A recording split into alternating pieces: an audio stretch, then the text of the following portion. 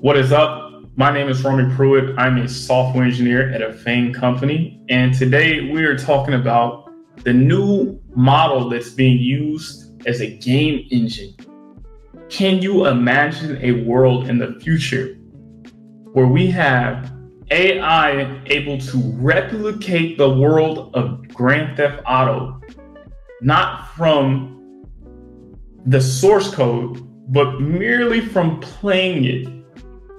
It's able to do this from reading, using AI agents, as well as a model for predicting the next pixel, diffusion models. If you've seen the text to video models, then you will understand a little bit about that.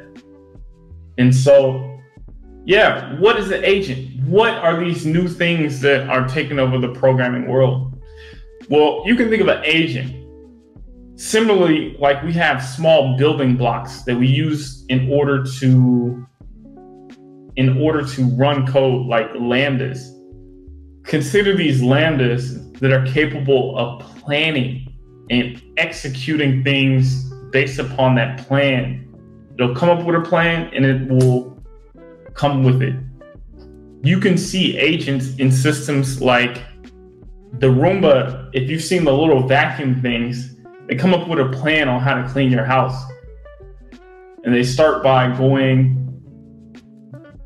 picking up and figuring out where the wall is. Once they hit the wall, they realize, hey, we hit the wall. Let's make a new plan to cover a different area. And you can even see multi-agentic systems. If you've seen multiple Roombas in a place, they can coordinate together where one is a leader. They're coming up with a plan on how to disperse these different agents. Or if you've seen Red Dead Redemption, this system is another example of how agents work, where all the different NPCs, they come up with a plan. Maybe the plan is to go fishing, come back, sell it. There's another agent that is, let me stay at the store all day and night and figure out how do I make a markup on trading goods. This is an example of agentic systems. And so hopefully with that context, we're able to get into this article and figure out exactly how do they go about it. So yeah, I like that. And we're gonna go to GameNGen. So, and let's get a close up. We like the, what? I don't know. Let me make sure you guys are still good. Yeah, it looks good. All right, just get a close up. Diffusion models are real-time game engines. Google Research, TELAV, and Google DeepMind. So yeah, Google DeepMind is kind of the place with all the different machine learning things in Google. So yeah, just looking at this game, what's astounding to me is that how much of the game can it play? You know, how are these enemies showing up? How much do they have to spend in order to make this stuff? Real-time recordings of people playing the game Doom, simulated entirely by GameNGen neural model. We present GameNGen, the first game engine abstract powered entirely by our neural model that enables real-time interaction with a complex environment over long trajectories at high quality. GameNGen can interactively stimulate, let me see if I can give you guys a mouse. There we go.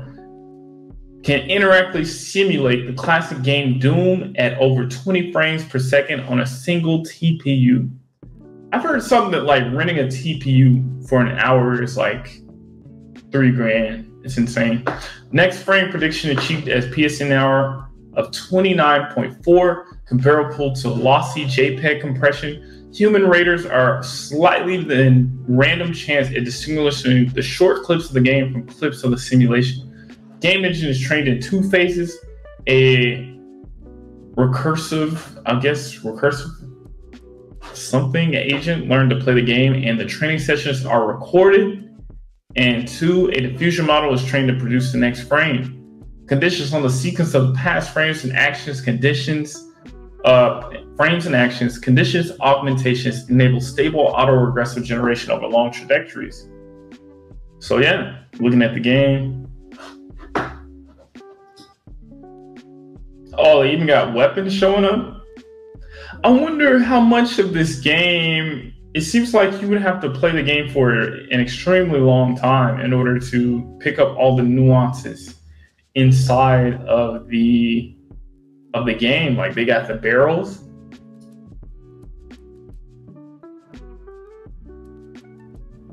They got the toxic wakes and his health is going down. They got dudes showing up. I do think the graphics don't look that good, but I don't know if that's comparable to what it actually is. Like you see they got this like little face twitching right here, which is interesting, like his eyebrows or whatever. Like you can see a little bit of the pixels. I guess the bullets not coordinating correctly. But yeah, this is insane to think about. So I guess here's the architecture. Yeah, so one agent is learning how to play the game and like recording the frames, and then the diffusion model, we're seeing the diffusion model be good enough to be able to create 60-second videos with ChatGPT Cora.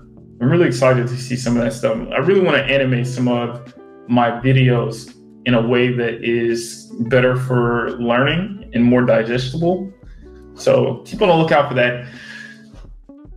Data collection via agent play. Since we cannot collect human gameplay at scale, and in the first stage we trained on an automatic RL agent to play the game, persisting as training episodes of actions and observations, which became the training data for our generative model. I wonder if the agent is supposed to just kind of like the Roomba, I don't even know if that's called, the little vacuum Roomba thing. It's kind of similar to that, where you just like search and figure out the limits and bounds of the game. Then you have training on the generative diffusion model. We repurpose a small diffusion model, stable diffusion 1.4, condition a sequence of previous actions and observation. To mitigate auto-regression drift during inference, we corrupt context frames by adding Gaussian noise to encode frames during training. This allows the network to correct information sampled in previous frames. We found it to be critical for preserving visual stability over long time periods, latent decoder and fine-tuning. The pre-trained autoencoder of Stable Diffusion 1.4, which compresses 8 by 8 pixel patches into 4 latent channels, resulting in meaningful artifacts when predicting game frames, which affects small details and particularly the bottom of the bar hub. To leverage the pre-trained knowledge while improving image quality, we trained the decoder on the latent encoder using an MSC loss computed against the large target frame pixel. And I guess that's it. Yeah, I'm not going to read the research paper for you guys, but I really thought this was cool, and I'm really excited to see how this is going to be used in actual business. Maybe we'll see people ripping people off, just like how you can still pay-per-views online. Like maybe you'll have a AI emulator bootleg game in the future. But yeah, it's exciting work. I don't know what other applications that can be used from this, but I thought it was really cool. Let's see what you guys thought about it.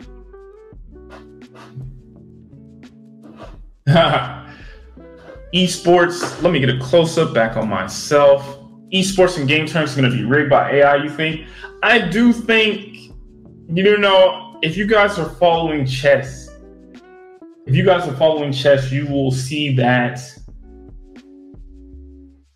there is this existential threat that some players are cheating and we don't know how to catch them.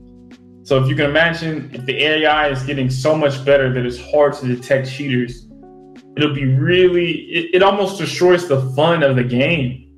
Like you labbing something out so much that there's just one correct way to do it has made the game less creative. and less enjoyable for everybody. And so it is quite sad.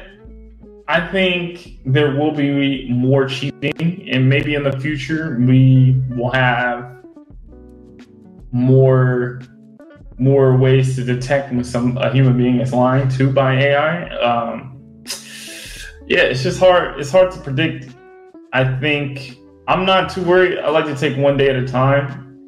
And if it ever gets to a point where some of the things I love get boring because of that, then it is what it is. Hope that answers your questions. You can run a TPU on GCP. Yep, that's cool. It's like, if you have the knowledge and the experience, you can do your own AI training with these computers. And so even if you had a small budget, just wanted to see how much of that game could I emulate with just like $300? I think that'd be a really cool project.